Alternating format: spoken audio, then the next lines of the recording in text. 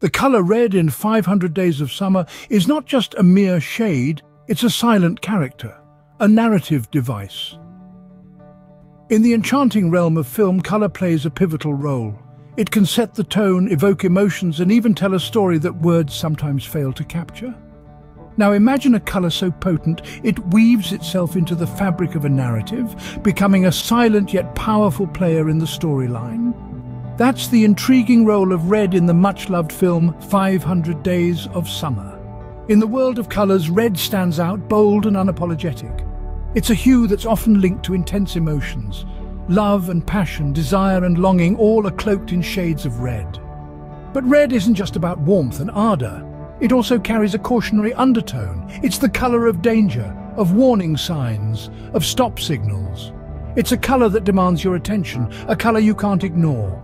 In 500 Days of Summer, this vibrant hue takes on a life of its own. It's not just a random choice in the color palette, but a deliberate selection, a narrative device skillfully employed to enhance the storytelling.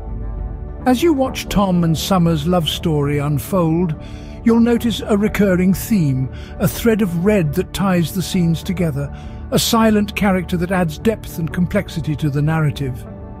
This crimson thread is not just a visual element, it's a symbol, a metaphor, an echo of the emotions that the characters experience. It's passion and love, it's heartbreak and longing, it's warning and danger. It's a visual cue that tells you more about the story than words ever could. As we journey through the film, keep your eyes peeled for the color red. Its presence is no accident. It's a carefully woven thread that ties the narrative together, a silent character that speaks volumes. So let's dive deeper into the mesmerizing world of 500 Days of Summer and explore the intriguing role of red in this beloved film. As Tom meets Summer on day one, watch out for the color red. Now you might be wondering why red? Well, it's the color of love, passion, and sometimes danger. It's no coincidence that when the two main characters first cross paths, the color red subtly makes its presence known. It's not glaringly obvious, not in your face, but it's there, hinting at the passionate and tumultuous relationship that's about to unfold. It's like a gentle brushstroke on a canvas, adding depth and tone to the scene. It's a visual whisper, a secret between the director and the audience, hinting at the heartache and joy that's yet to come. It's as if the color red is setting the stage, silently weaving itself into the narrative and preparing us for the emotional roller coaster that is 500 Days of Summer. Even in their first interaction, the color red sets the tone for what's to come. Scene script. Day 31 presents a stark contrast, with red taking a back seat. Picture Tom and Summer blissfully lost in the maze of Swedish design. The IKEA dates are a world away from the fiery red passion of their initial attraction. Yet this scene is no less significant. The absence of red is striking. It's like a blank canvas, a respite from the intensity of their whirlwind romance. Instead, we're immersed in a world of neutral tones and minimalist design. The color scheme signifies the normalcy and comfort of their relationship during this stage. Consider how the lack of red mirrors the simplicity and ease of their interactions, the playful banter, the shared laughter, the dreamy domesticity they enact in the showrooms. It's a refreshing change of pace from their passionate beginning. The absence of red allows for a sense of calm and stability to seep into their relationship. But here's the catch. The lack of red doesn't mean the absence of complexity. In fact, it subtly hints at an underlying tension. The IKEA dates are a comfortable illusion, a perfect picture devoid of the fiery, messy reality of love. Remember, red is also the color of danger, of caution. Its absence might be a warning sign, an indication of what's missing in their relationship. The comfort and normalcy, while soothing, might also be a facade hiding the lack of depth and intensity. The IKEA dates, with their lack of red, are like a temporary sanctuary from the real world. It's a bubble that both Tom and Summer are happy to exist in, away from the challenges and realities of a serious relationship. But bubbles, as we know, are fragile and transient. In retrospect, the absence of red in these scenes may also foreshadow the impending storm. It's the calm before the storm, a momentary lapse in the red narrative that serves to heighten the impact of what's to come. Here, The lack of red creates a sense of calm before the storm. The IKEA dates, in their simplicity and normalcy, are but a temporary respite from the red threads that tie Tom and Summer's story together. And as we'll soon see, the storm is just around the corner. Day 290 drenches us in red, mirroring the heartbreak and pain. As we delve into this poignant scene, we see the color red elevated from a mere visual element to a narrator, portraying the intense emotions experienced by Tom.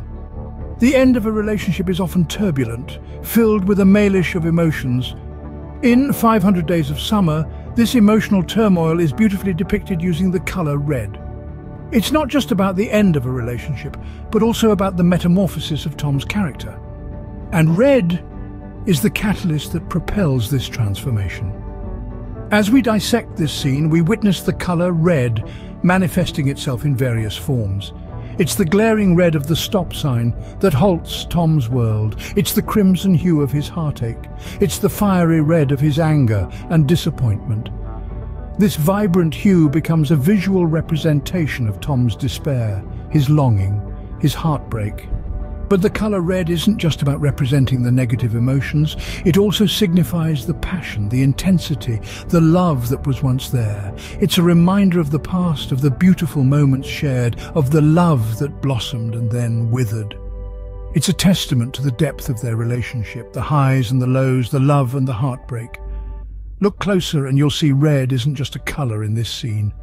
It's a character, it's an emotion, it's a story.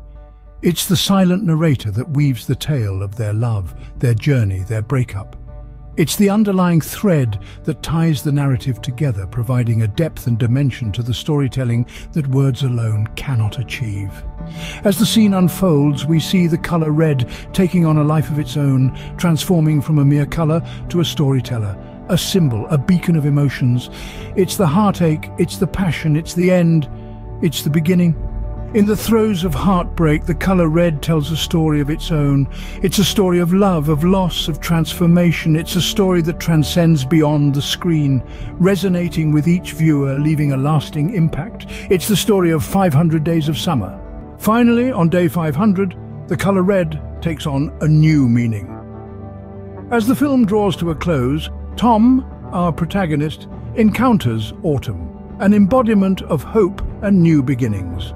And in this moment, the color red, which has been a constant companion throughout the movie, transforms in its symbolism. Throughout the film, red has been associated with summer, with love and passion, but also with heartbreak and despair. It has acted as a visual cue, a thread linking the various stages of Tom and Summer's relationship. But now, as we meet autumn, we see the color red in a different light.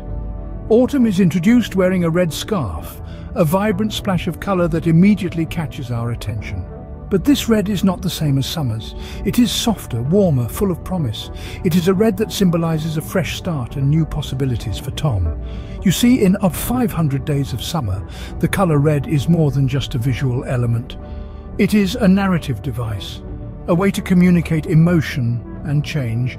It is a tool used by the filmmakers to subtly guide the audience through the story, making us feel what the characters feel, understand their journeys. As Tom meets autumn, the color red signifies his readiness to move on, to open his heart to love again. It is a beacon of hope, a sign that despite the pain and heartbreak he has endured, love can bloom again. This is the power of color in cinema. It can evoke emotions, tell stories, add layers of meaning to scenes. It can transform the way we perceive characters, their relationships, their journeys. And in 500 Days of Summer, the color red is a perfect example of this. With autumn, the color red offers a new beginning, suggesting that love can bloom again. It's a subtle yet powerful testament to the resilience of the human heart, to our capacity to heal, to hope, to love. And that, dear viewers, is the hidden role of the color red in 500 Days of Summer. Looking back, it's clear that red weaves a story of its own.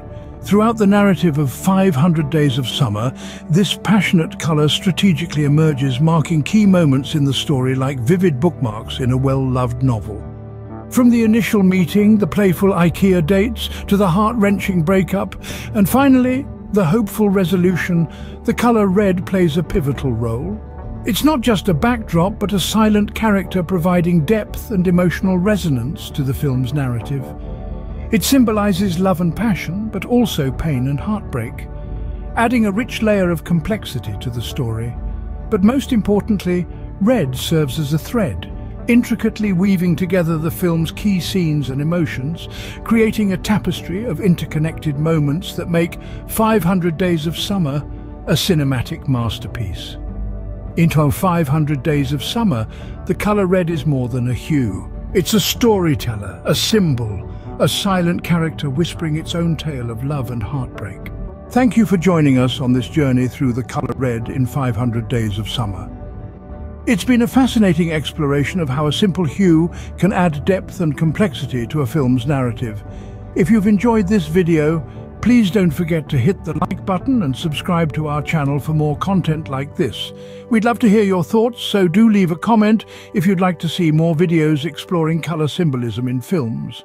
We believe that there's a whole rainbow of cinematic experiences to explore, and we'd love for you to come along on this journey with us. Until next time, keep exploring the colors of cinema, and remember, every color tells a story.